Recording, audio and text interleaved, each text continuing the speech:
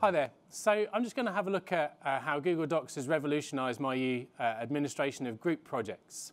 So by setting a piece of work in Google Documents and getting the students to do it there, it can allow me to get a better idea of the contributions each students have made. So I've got a document here that you can have a look at, which 4 students have contributed to. And if I go to File and see Revision History, I can see exactly when they went into the document.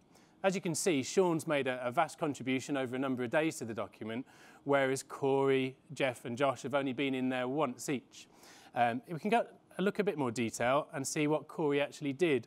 So if we go and look through the document and look for the orange next to Corey's name, you'll see that Corey only made one very little edit to that document, whereas Jeff, with his one contribution, was a lot more thorough.